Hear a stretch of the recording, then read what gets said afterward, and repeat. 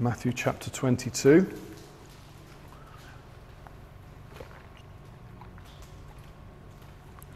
And we'll be looking at the first 14 verses this morning, the parable of the wedding feast. The parable of the wedding feast, Matthew 22. Reading from verse 1 through to 14, Matthew 22. And Jesus answered and spoke to them again by parables, and said, The kingdom of heaven is like a certain king who arranged a marriage for his son, and sent out his servants, and they were not to come. Again he sent out other servants, saying, Tell those who are invited, See, I have prepared my dinner, my oxen and fatted cattle, and killed, and all things are ready. Come to the wedding.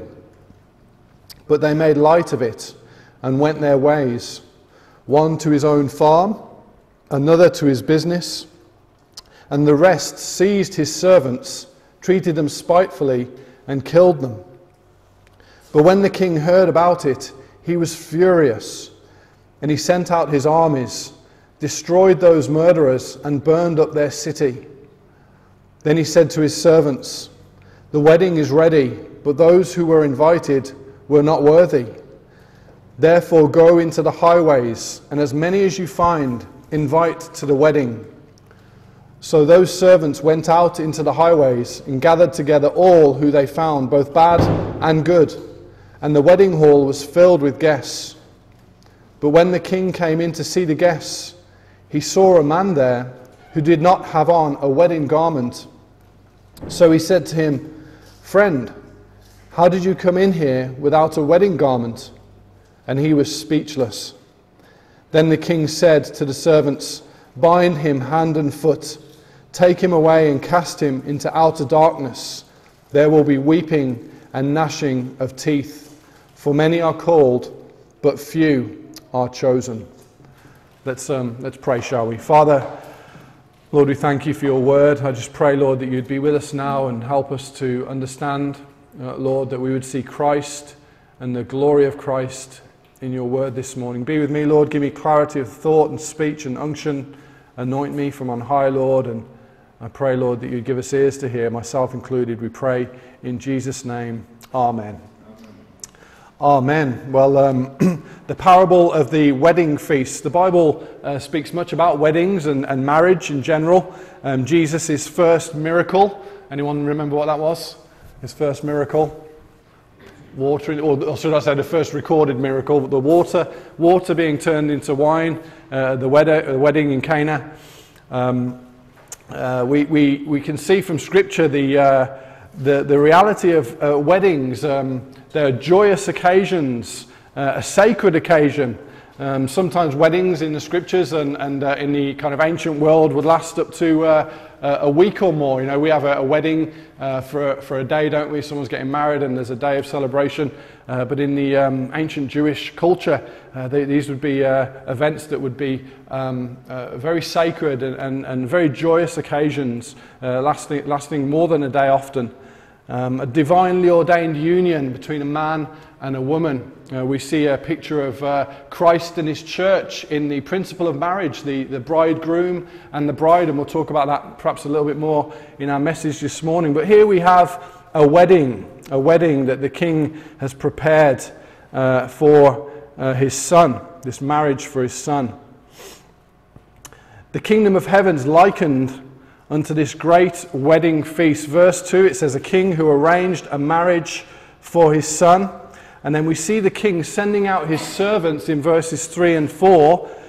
He sends out his servants in verse 3 to invite those who are called to the wedding. And then in verse 4, he sends out a further invite. As I've mentioned really just in the introduction really, but we see this picture here, the Lord sharing this parable of what a representation of the kingdom of heaven. And we know that the kingdom of heaven is this great reality that Christ has won for himself a bride, that there's a bride that's to be presented to the bridegroom, Christ. And we see that here, but in other areas of the scriptures we see this principle of Christ and his bride. Matthew 9 speaks about Jesus saying to his people when questioned about fasting, can the friends of the bridegroom, can they mourn as long as the bridegroom is with them? So he refers to himself as the bridegroom and having friends who will not mourn whilst he's with them. Ephesians 5, the Apostle Paul speaks of this principle of marriage. He says, husbands, love your wives, just as Christ also loved the church and gave himself for her. So really the picture of marriage is really it's like a shadow, it's like a foreshadow of the reality of Christ and his church. It's a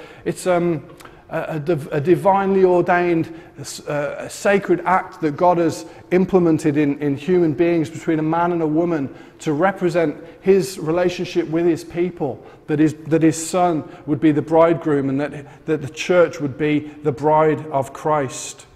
In Revelation 19 verse 7, John writes for us, let us be glad and rejoice and give him glory, for the marriage of the Lamb has come and his wife has made herself ready. The church is being made ready. We're referred to as the wife of Christ.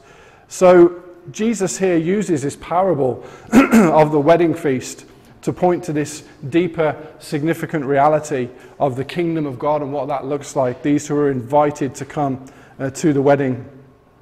But firstly, what does this parable tell us about the king himself? This king, firstly, there's a feast that the king has compassionately prepared. He's compassionately prepared this feast. Verse 4, he says, come to the wedding.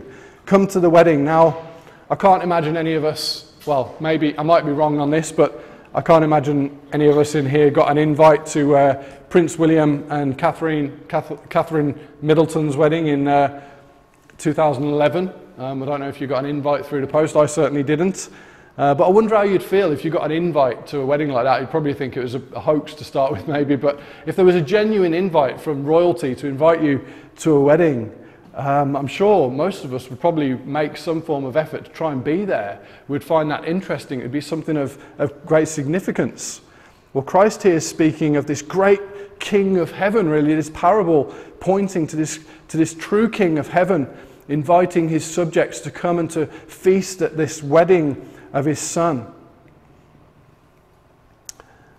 But even the marriage of the Lamb, the wedding of heaven, the kingdom of God, this great wedding feast is even greater than this. We wouldn't just be there as spectators, as Christians, but to be there as the bride of Christ. Those who have been set apart for Christ, those who have been made without spot and blemish, to be presented as his bride to the bridegroom. What a wonderful privilege that is. It's one thing to be invited to the marriage of royalty or dignitary, but to be invited to the wedding of God himself, that we would be invited to the marriage of Christ himself as his bride, as the church. You see, Christians are, in a sense, a love gift from the Father to the Son. In John chapter 6, Jesus says, all that the Father gives me, verse 37 and 38 says, all that the Father gives me will come to me, and the one who comes to me I will by no means cast out. You see, God the Father has called a certain people to come to draw and to woo a certain people to his Son as a love gift, so to speak. What a privilege that is. What a privilege it is that we as Christians get to be the recipients of God's great compassion and grace, being given to the Son by the Father, but also receiving the life that Christ gives to us as his people, as the Spirit of God works in our hearts.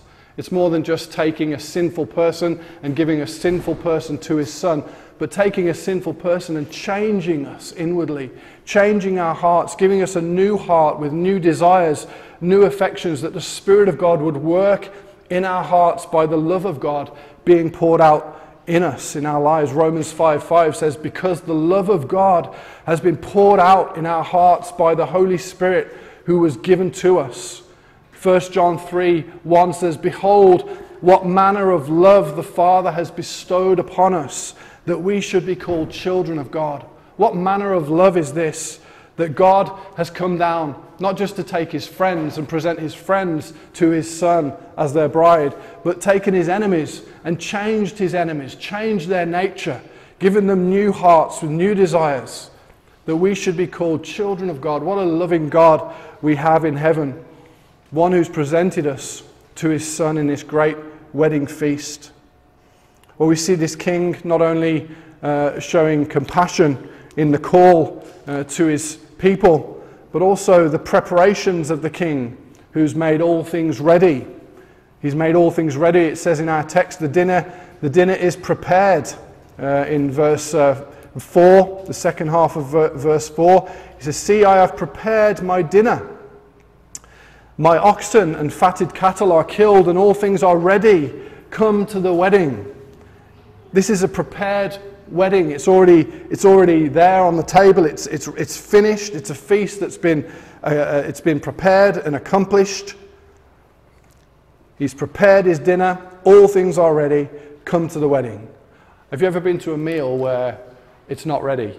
You get to a restaurant, or you go to maybe a wedding. It wouldn't be a good situation in a wedding perhaps, but you go somewhere and the food's not ready. It's not been cooked, and there's a lot of waiting around, and it can cause frustrations to some people, I guess. But this isn't the case with this wedding feast. It's something it's already there. It's ready.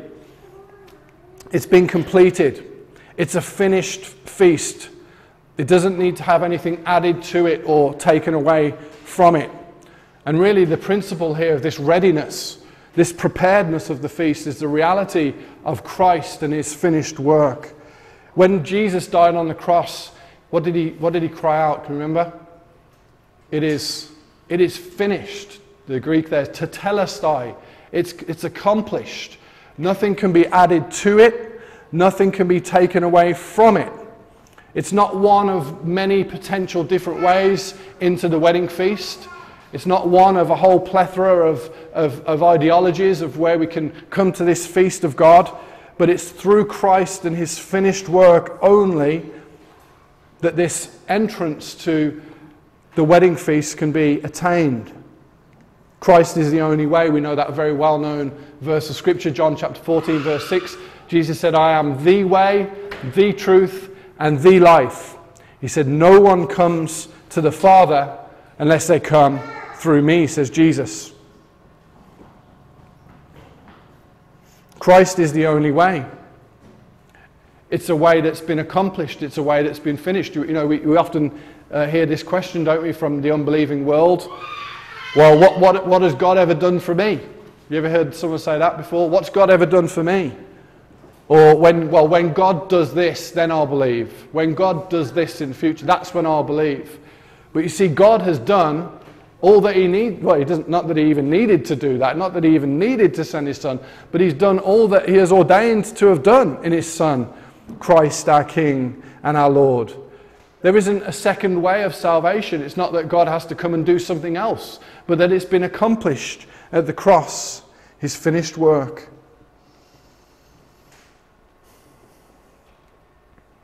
It's almost like people sometimes are waiting for something to drop out of the sky in order for them to be convinced, or for another way to find friendship with God. But it's done through Christ. It's only through looking unto Jesus, the author and the finisher of our faith. When God is saying this is prepared, this has been made ready, this is finished, it's a finished work of Calvary, when Jesus took upon himself the penalty for the sins of his people. And he's calling mankind to look to him and to live. When he says come to the wedding in our text today, it's this idea of looking to Christ, to come to him by faith. There's a completeness about the atoning work of Christ. But not only that, it's not only that his work is completed, but there's an urgency that's attached to that. There's an urgency for all mankind to come to him, to believe upon his name.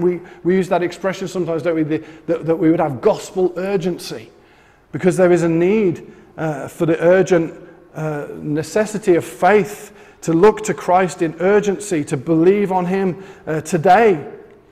In 2 Corinthians 6, the Apostle Paul writes, "In an acceptable time I have heard you, and in the day of salvation I have helped you. Behold, now is the accepted time. Behold, now is the day of salvation." If you're ever speaking to a non-believer and they say, "Well, when's the best time for me to believe?" Say, now is the best time to believe. Today is the day of salvation. Because that soft, fluffy pillow that we got our heads off of this morning is not guaranteed for anyone this evening. That's the reality of every person's life being one heartbeat away from eternity. And we must, as Christians in our gospel endeavors, we must press that urgency home as we speak with people. We must press the urgency that then no one's guaranteed. And I'm not on about being obnoxious or disrespectful, but sharing with people lovingly the reality that today is the day of salvation. There may not be another opportunity to come to this wedding.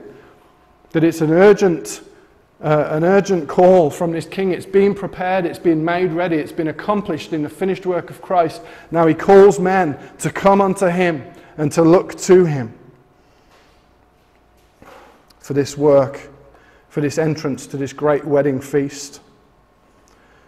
So he's the king who's made all things ready. He's the king who's spared no expenses. We see this picture of the oxen and the fatted cattle. We can't help but think of the prodigal son. Remember the prodigal son? He goes away and he spends his inheritance and he's eating the pods with the pigs, and he comes to his senses and he says, "I'll go back to my father. Maybe he'll have me as one of his hired servants." And he walks back and the father's waiting for him, and he comes, he puts on the best ring on his fingers and the best robes on his back, and he says, "Take the fatted calf. We're going to have a feast tonight." You see this picture of God, the love of God towards his people, sparing no expense, the best of the best. You know, the Bible tells us that every good and perfect gift comes down from God. If there's any good in our lives today, and there's lots of good in our lives that we're often myself included, very unthankful for, but there's lots of good that we should be thankful to God for. James 1 says every good and perfect gift comes down from above and comes down from the Father of lights. God is the God who gives good gifts to men. He gives good gifts to his people when he converts them. He sets captivity captive and gives good gifts to men. But you know, the greatest of all gifts is that he would send his only begotten Son.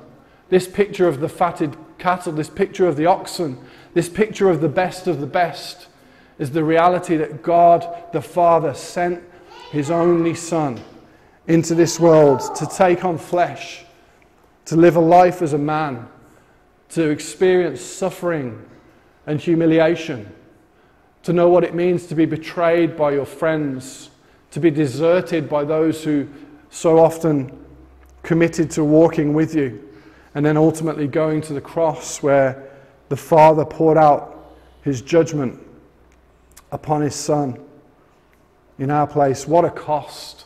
What a costly sacrifice that God would give his only Son, this bread who came down from heaven, that his body would be broken for the nourishment of souls. This is the requirement. The requirement for there to have been any wedding feast is the reality that the Son would willingly give his life. This wasn't a result, as some blasphemous leaders often say nowadays, some result of cosmic child abuse. No, Christ willingly came and laid down his life on that cross. And this is the requirement for this wedding feast, that the best of the best would be presented. It's one thing for some mere man to lay his life down for another man, but for God, the God of all creation, the God who has never begun and has always existed, to come into his own creation as a man and to give his life, to take upon himself the judgment, the wrath of God that fell on him in our place.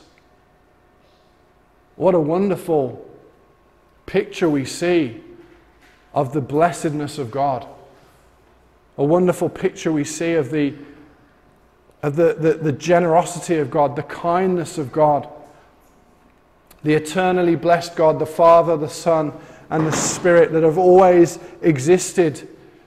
In eternity past, there was this, it's known as the covenant of redemption, that the Father would send his Son, and the Son would willingly, from eternity past, come and make this covenant that he was going to come into the world and to give his life in the place of sinners like us.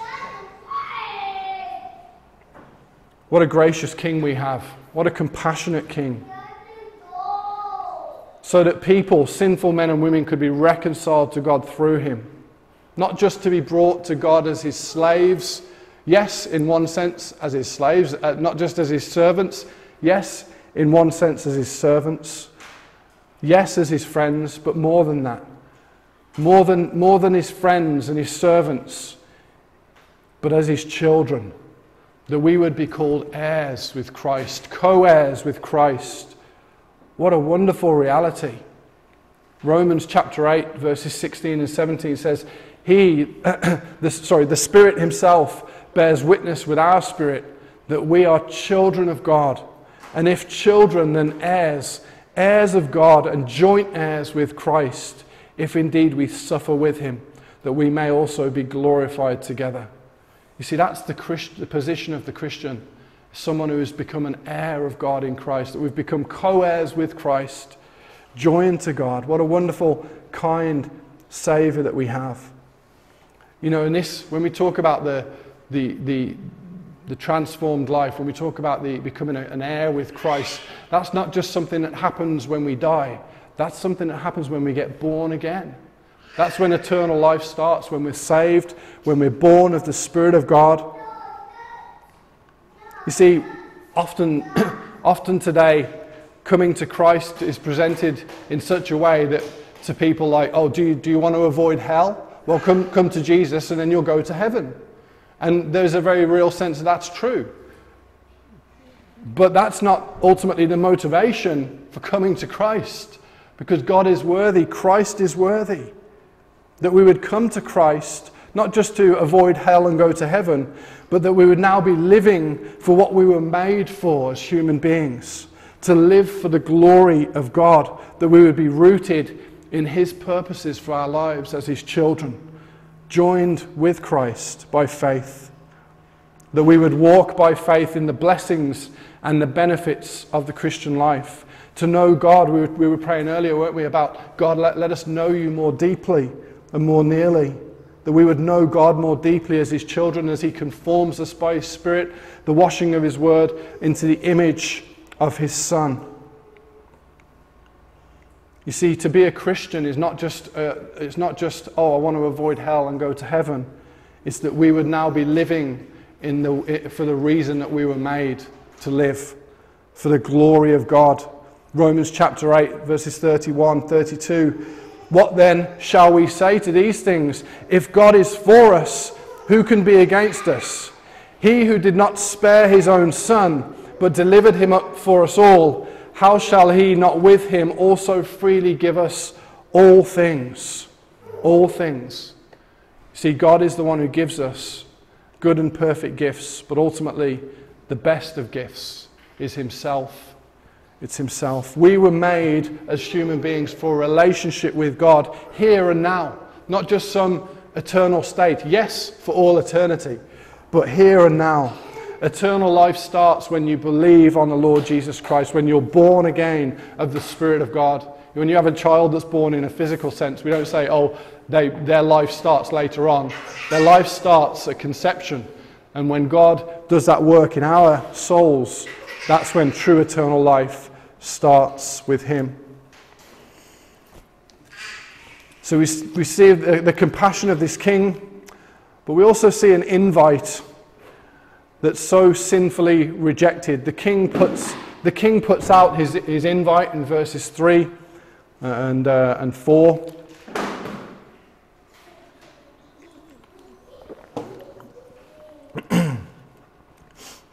He says, I prepared my dinner, my oxen, my fatted cattle I killed, and all things are ready. Come to this wedding. But then verse 5, we see the response of the natural man. But they made light of it and they went their ways, one to his own farm, another to his business. They were unwilling to come.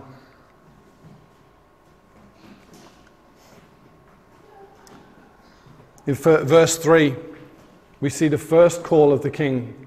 He sends out his servants to call those who were invited to the wedding, and they were not willing. You see that? They were not willing to come. If you're reading from the ESV, it just says they would not. They would not come. The idea there is there was an unpreparedness to will to go to this wedding feast.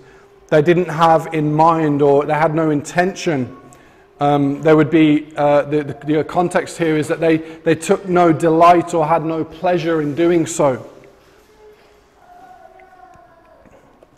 I mean, you could understand that in some ways. We spoke earlier about being invited to a royal wedding. You know, there may be some kind of political bias and you think, oh, I don't really want to go to that wedding. You could understand that in an earthly sense, but for the King of all creation to invite you to his wedding feast, the wedding feast of his son, to be unwilling to come to that, really just exposes man's natural condition. We hear a lot today, don't we, about the term free will. You hear people say, oh, well, I've got free will to do this and free will to do that. But actually the Bible speaks of the reality that man's will is not free, that man's will is actually enslaved to their natural conditions. I've mentioned this illustration before. It's like yes, man has a free will to do certain things, but those things are confined to what his greatest desires are. Like a prisoner in a prison cell. He may be able to do press-ups and make a cup of tea and do certain things, but he's still enslaved in that cell. He still can't break free from that cell. Mankind makes choices in line with their greatest desire. What's their greatest proclivity? What are they leaning towards the most?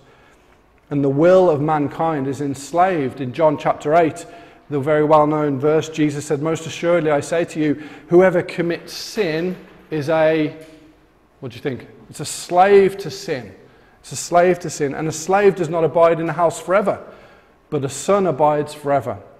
Therefore, if the Son makes you free, you shall be free indeed. There's something, when a person comes to Christ, there's something of a liberation that takes place. There's something of a freeing that takes place. And that's the idea of our will being in bondage up until conversion. That our will is enslaved. We're unwilling to come. The king gives out his invite for the wedding, and we're unwilling to come to him in our natural condition. Man's will is by nature in hostility towards God. Romans chapter 8 again, for those who live according to the flesh set their minds on the things of the flesh. It goes on in Romans 8, for to be carnally minded is death, but to be spiritually minded is life and peace, because the carnal mind is at enmity against God, for it is not subject to the law of God, nor indeed can be. So then those that are in the flesh cannot please God. There's an unwillingness because our will is enslaved to sin. There's a spiritual blindness that also encapsulates this enslavement. There's a reality of spiritual opposition, spiritual blindness. In Ephesians 2, it speaks about the Spirit who now works in the sons of disobedience, among whom we all once conducted ourselves in the lust of our flesh, fulfilling the desires of the flesh and of the mind, being by nature children of wrath. And 2 Corinthians 4 speaks about the God of this age blinding the minds of unbelievers. That's a satanic opposition to the human race, if I put it like that. The devil's aim is to blind the minds of unbelievers, so that yes, the will of the non-believer is enslaved in a natural condition, hostile towards God, but there's also external forces that are also blinding the minds of men and women all over the world today. These guys at the Olympics the other day, they are blinded. They have been taken captive by Satan to do his will. They're blinded to the glory of the gospel of Christ, and they need to have their eyes opened, and only the Spirit of God. It's the Spirit that gives life. And our prayer is that that would be the case for those folks. So how is this spiritual blindness, how is this will that is hostile towards God, how is this expressed here in our text today?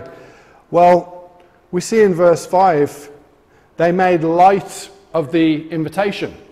They made light of it. They paid no attention to it. I don't know if you've ever had this experience where you're talking with someone and you can just tell that it's not, maybe it's something really serious you need to talk about, you need to get a conversation, you need to discuss something. You can tell it's just going in one ear and out the other ear. And a lot of the time it's because they feel it has no bearing upon them. They're making light of it because they think, oh, well, it doesn't really involve me. It's not something I need to be aware of. I'm not really interested in listening at the moment. But actually, this is something that has eternal consequences. This wedding feast is something of eternal value. And to make light of it really expresses and shows the indifference to the call of the King in the lives of the human race ultimately. Treating casually the glory of Christ. This King has a son who's about to be, who's going to be married.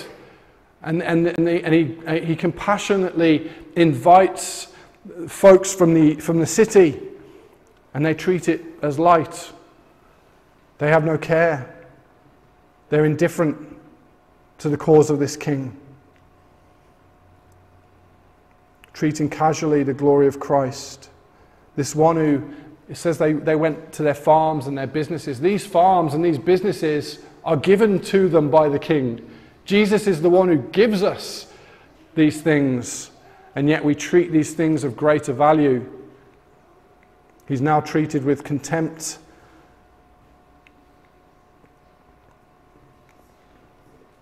Christ is the one. He's the reason for not only the businesses and the farms and the things that we're involved with. He's the reason for the existence of this world. This world exists not just because God was lonely one day and wanted to make some human beings. This world exists for Christ to come into and to go to a cross to redeem himself a bride for all eternity, that he would be glorified in a people that have been saved by the grace of God, as Ephesians says, to the praise of his glorious grace. So it's expressed in an indifference. We treat light, eternal, things with eternal consequences, we treat as light. I don't know if you've ever seen Ray Comfort, this evangelist from America. He'll often ask people the question and say, would you sell one of your eyes for £1 million? And people say, no, I wouldn't sell one of my eyes. He said, would you sell both of them for £10 million? Would you sell both of your eyes? And they'd say, no, I wouldn't. There's no amount of money you can give me for me to sell my eyes. And he says, it's because you place value in your eyesight, right? It's not about the money, it's the fact you value your eyes. So how much more concern should you give to your eternal soul? And yet we treat it indifferently. We often treat our souls indifferently. We almost like we get everything else in our lives sorted. We place value on education, finances, social, political reform, whatever it may be. All these different things, we get our ducks in a row, and then we take care of our spiritual life kind of somewhere down there on the list. But actually, our walk with Christ should be primary. That should be the primary focus of who we are as Christians, is to be abiding in him. We can't be fruitful unless we abide in the vine of Christ.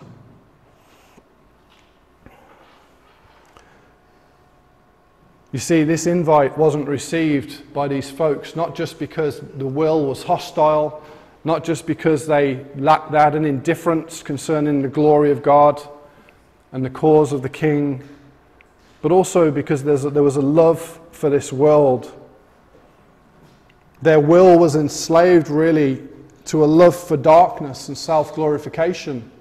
And how does that express itself in our text? Well, verse 5b, they made light of the invitation and they went their ways, one to his own farm and another to his business. Essentially, they treated the things of this world greater and with greater importance than the wedding feast of the King. 1 John 2, we read this the other week, says, if anyone loves the world, the love of the Father is not in him. For all that is in the world, the lust of the flesh, the lust of the eyes, and the pride of life, is not of the Father, but of this world. And the world is passing away, and the lust of it. See, anything in our lives that takes the place of God, anything in our lives that we value and consider worthy over and above the God of heaven, is idolatry. And that's a very dangerous place to be in. And you know, we can go into churches, we can sit in pews week after week, but God sees our hearts. He knows what we value. He knows what takes primary place in our hearts. Do you remember the rich young ruler? What must I do to be saved? Honor your mother and father. He went through a list of the commands, and all these I have done from my youth. And Jesus saw this man's idol, his covetousness, his love of money, and he placed his finger straight on it. He said, go and sell everything you have and come and follow me. He saw this man, he saw where his priorities were, and he says he went away sad. One of the saddest verses, I think, from Scripture, 2 Timothy 4. Do you remember when the Apostle Paul says, Demas has forsaken me? Can you remember what he forsook him for? He's forsaken me for having loved this present world. Having loved this present world, he forsook Paul. And that, in all honesty, we don't know the full outcome of Demas, but we can assert from Scripture that this was not good for him. We can assert from Scripture that he forsook Paul and therefore he forsook God. And he went off into this present world. And we see this with people all the time, don't we? You see men and women in the faith, and they're running hard, they're seeking the Lord, they're running after Christ, and then a new hobby comes in. Or a new, maybe they come into some money, or something takes hold of their hearts, begins to grip them. Maybe even things that God can give us, like children. There's things in our lives where we begin to place more importance, and we begin to treat things as idols over and above our love for God himself. And then the affections begin to grow cold. Our love for God begins to grow cold. And then in years down the line, these people have fallen from the faith because they've gone after the things of the world. Is that us today? Is there anything in your life today that you think, I'm not sure whether this has got a grip of my heart.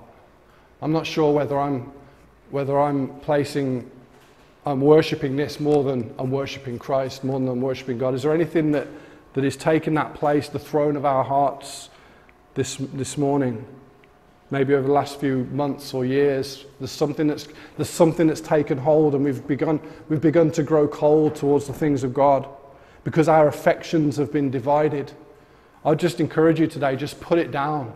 Just turn from it and run to Christ. Put it in its rightful order. Again, many of these things aren't bad. It's not bad to, for example, have money or to have hobbies or to do different things that the Lord's brought in our path. But the danger is when we love those things more than God himself.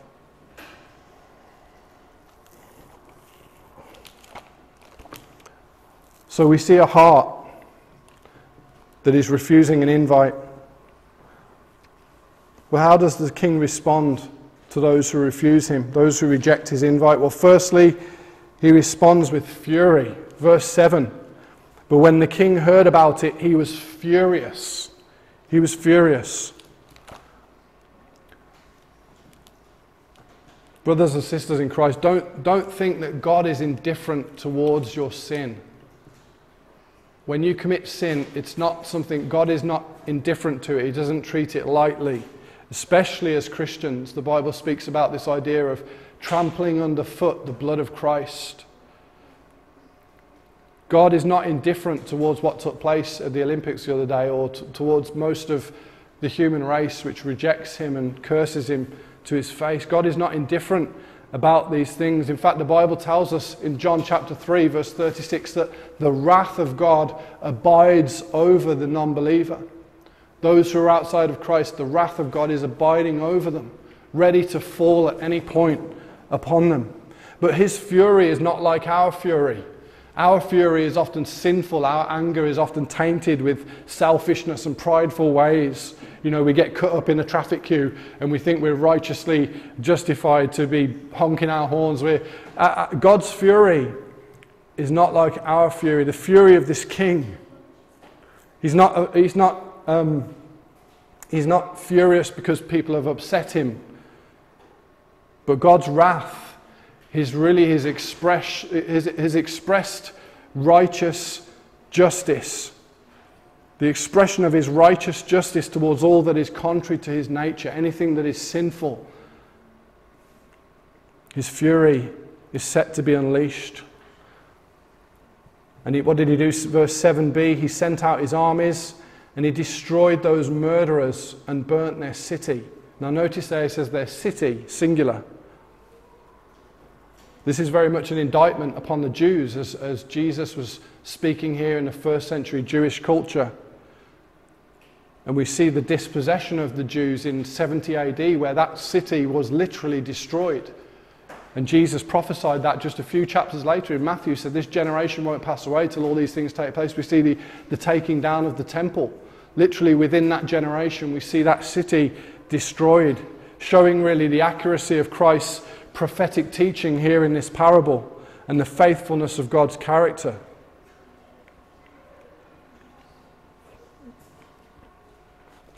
He's the King who calls. He's the King who calls effectually. They rejected his people, those who brought the message to them. It says that they destroyed, when the message was brought to them, it says that they seized his servants and treated them spitefully and killed them. We see there a picture of the Old Testament prophets. They brought the truth of God down to bear upon the people.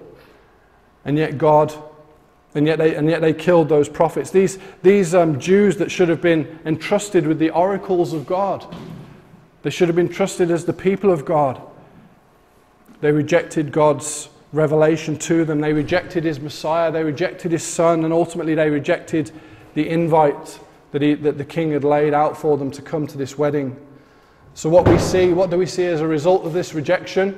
Did the King cancel the wedding? Well, certainly not.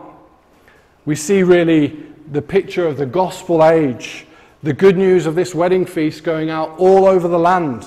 The King's instructions to his servants in verse 9, go to the highways, and as many as you find, invite to the wedding. Now the highways, when you have a city and you have the roads, the main roads that are going out of the city, you have a picture here of the message being taken outside of the city. It's no longer confined to the city of Jerusalem. It's no longer just to the Jewish theocratic nation of Israel. But now this message is being spread out down the highways and the hedges. All those who are down the highways of the city going out.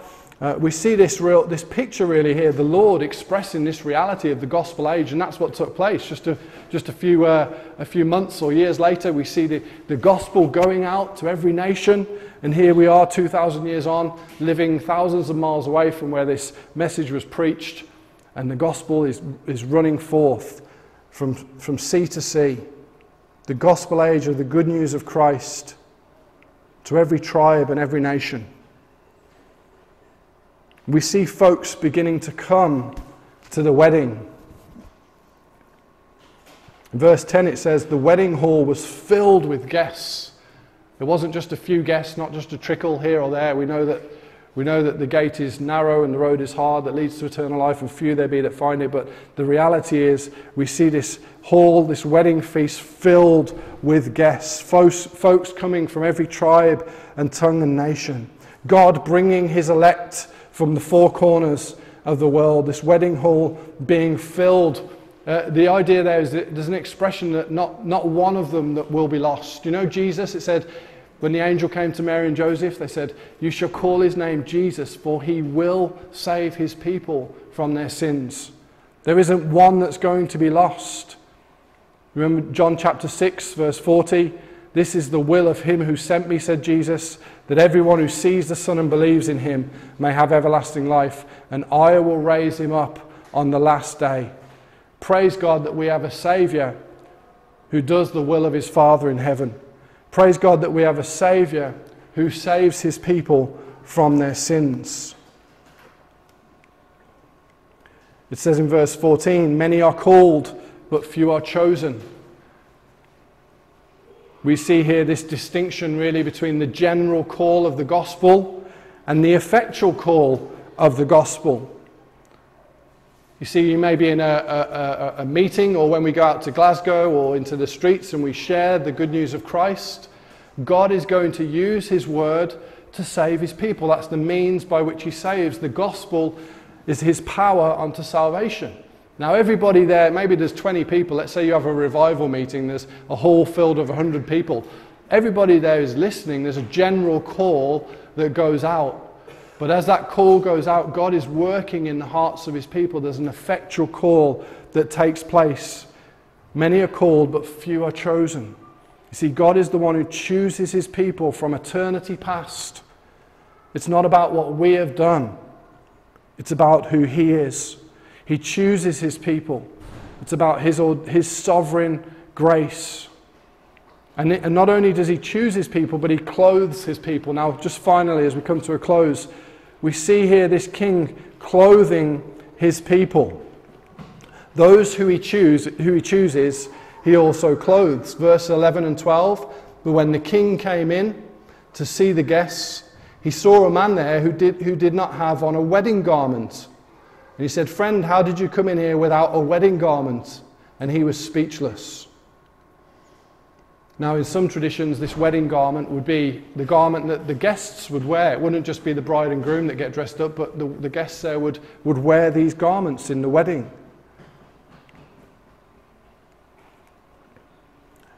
But you see, we have garments as Christians, and our garments are the righteous robes of Christ.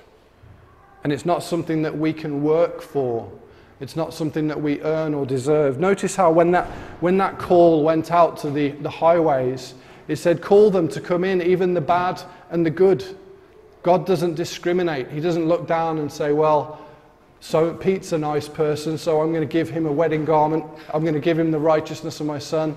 No, he sees an object that deserves judgment, but yet at the same time, an object that he is, a person that he has ordained unto eternal life from eternity past. That we would have the righteous robes of Christ. You see, that's the righteousness. The robes of Christ are the only righteousness that's acceptable on the day of judgment. If we stand, we're either going to stand in this great wedding feast, if I could put it like that, wearing the righteous robes of Christ, or we'll stand looking like ourselves. It's known as the imputed righteousness of Christ. We need his righteousness given to us. It's not about any merit that is found within us, anything that we deserve. If God was to give us what we deserve, then we would all go to hell, because we all deserve hell. Let's be honest with ourselves. That's what we deserve. But God has given us what we don't deserve, the righteousness of his Son, because his Son took our judgment in our place. And we see, just finally now, we see this one who's standing in there. And this is a fearful passage. Verse 11, the king comes in to the hall and he sees the guests. He sees those clothed in the wedding garments, the true bride of Christ. And it says, yet he saw a man there who didn't have on a wedding garment. It'd be like, imagine like a military parade, and everybody's there in a uniform, a soldier's outfit, and the captain's going down the line, and then all of a sudden there's a guy there standing in like a clown outfit. He would stick out like a sore thumb. That would be the reality of trying to make it into heaven on your own good works, on your own righteousness. Firstly, we see it was too late. He's in the feast and he hasn't got a garment on. He hasn't been given a garment by the king in the right way. It's too late for him. There's no going back. There's no patching things up. You see, there are many folks who believe that they're going to sort things out with God when they die, or I'll take care of that, or I've just got to get this sorted first. I've got to know that I can't. You know, we talked earlier about giving up those things that hold our affections. People try to keep hold of those and they think one day I'm going to stop doing that. I'm going to put that to one side and I'm going to get right with God. But you see, that's not how it works, because today is the day of salvation. Now is the accepted time. You can't patch things up with God on the other side of eternity. Once death comes, it's over. And this man was in this hall and he had no garment. And he was without excuse. Verse 12, it says he was speechless. The king said to him, let's have a look at it, shall we? Friend, how did you come in here without a wedding garment? And he was speechless. In Romans 3 it says, now whatever the law says, it says to those who are under the law that every mouth may be stopped and all the world may become guilty before God. You see, that's what the law of God does. It shuts the mouth. When you hold your life in light of the mirror of God's word, and you see where it says all liars will have their part in a lake of fire, and we think about our own lives, the law is designed to close the mouth. And here's this man, he's speechless. He's got no response. He's got no garment. He knows that he shouldn't be in this place. And then ultimately and finally, he was judged for his sin. Not just the other servants who had the city destroyed, not just the city that was destroyed, but now this individual who's cast into outer darkness. We see verse 13, then the king said to the servants, bind him hand and foot. Bind him hand and foot. Think about how that may look. Take him away and cast him into outer darkness, where there will be weeping and gnashing of teeth. We see here this reality of the judgment of hell that awaits all those who, not only those who reject the king's invite, but those who try to make it in, looking like themselves. And there are many people, even in amongst the professing church today, they may look very moral on the outside. They may have the garments of self-righteousness, the garments of religious tradition, the garments of evangelical form. They know how to say the right things in all the right places, but they haven't got on the garments of Christ's righteousness. They've never truly come and bowed the knee to King Jesus. And I'd just encourage you, if you haven't done that today, I mean, my hope and my prayer is that everyone in here has done that, but the reality is only God sees the heart.